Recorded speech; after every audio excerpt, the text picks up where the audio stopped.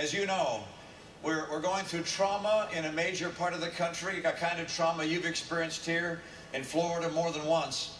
And it's interesting to see how people come together in a circumstance like this. Now, people coming together is what's also going to happen, I believe, on November 7th. And they're pretty much equivalent.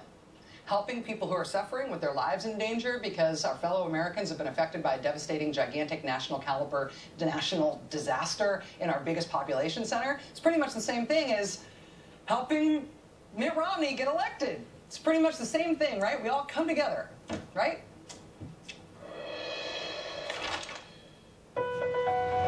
If we want to improve our schools, what should we invest in?